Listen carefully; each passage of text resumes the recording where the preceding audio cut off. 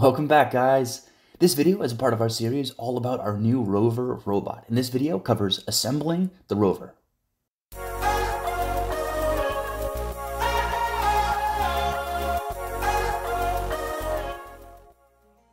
First things first, let's grab our bag of parts.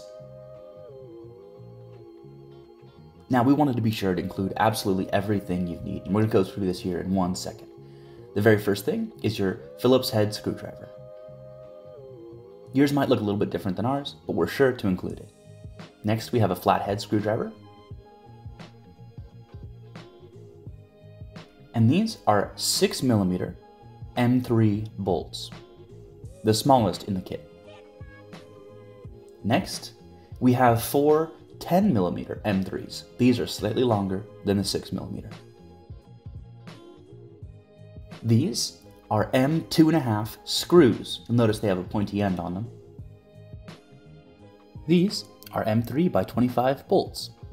These are the longest in the kit. Then we have some M3 nylon lock nuts that are nice and secure. Finally, some standoffs. These are nylon standoffs for your M3s. And last but not least, a mini wrench. This has a side for both M3 and M4. We won't use the M4 side. Step 1, grab your 4 10mm M3 bolts.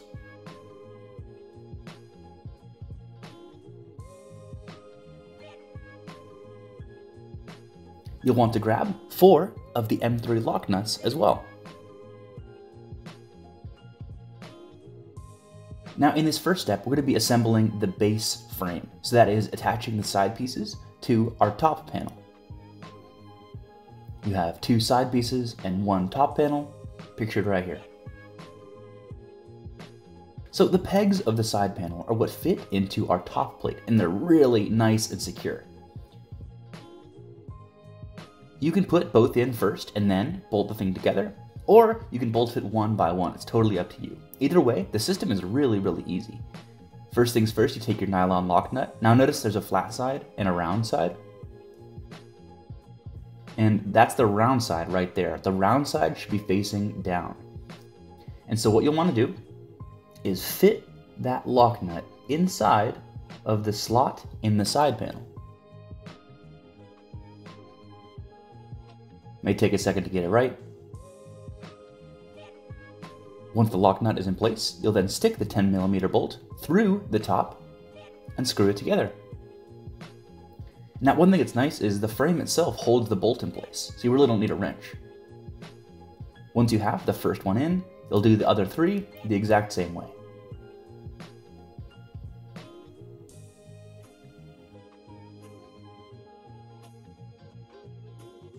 And once it's done, it looks just like that.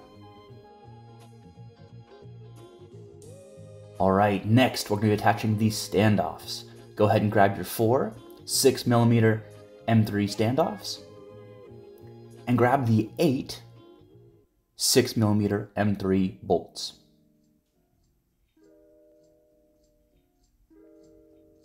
Now, this is what we attach the circuit board to the frame with. And so the first step is taking that bolt and sticking it up through the bottom of the frame, then attaching the standoff on the top. So the bolt goes up through the bottom and is then attached to the standoff on the top of the frame.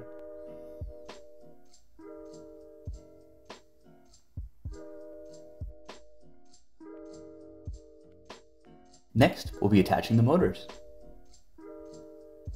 Now, one thing that's very important to keep in mind is that there are 2 motors with longer wires, and there are 2 motors with shorter wires. And the motors with the shorter wires are what need to face the front of the robot. And if you look at the chassis, the triangles will be pointing in one direction. And so the short wire motors, or the front, should be facing the points of the triangle.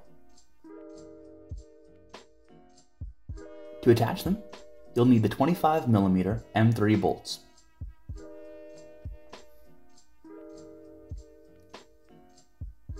The head of the bolt faces outside, which then goes through the side panel and through the motor. They are attached using the M3 lock nuts. Be sure to start these with your hand first to make sure they're in position.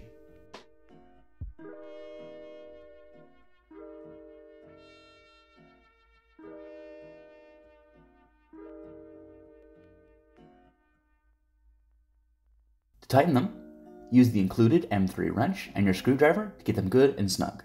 There's no need to over tighten these. Just make sure that it can't wiggle or wobble, so that way things are nice and accurate.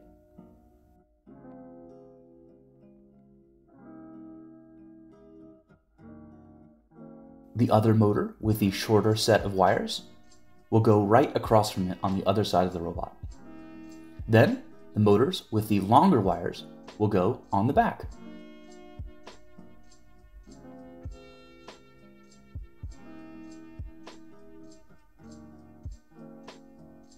All 4 motors are attached the exact same way.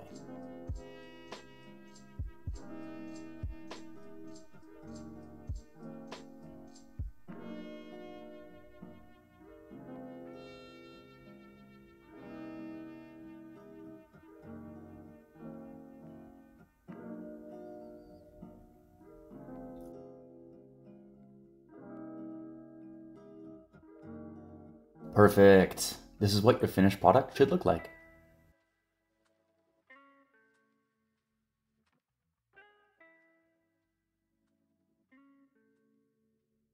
Next, you'll want to feed your wires from underneath the robot, through the closest triangular cutout, up through the top.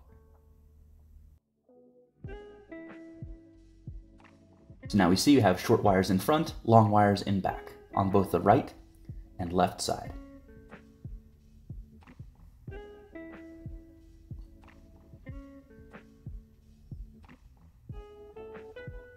Next, take the remaining 4 6mm M3s and we'll use it to attach the circuit board to our chassis.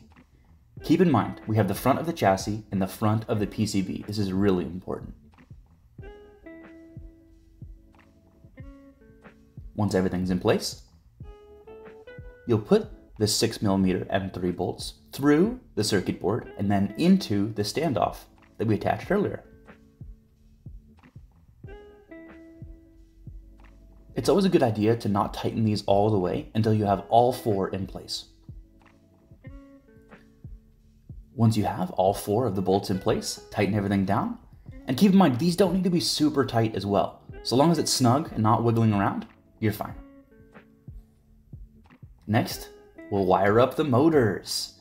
The first step is taking both red wires and attaching them to the back portion of the screw block terminal. The green plastic component you see here.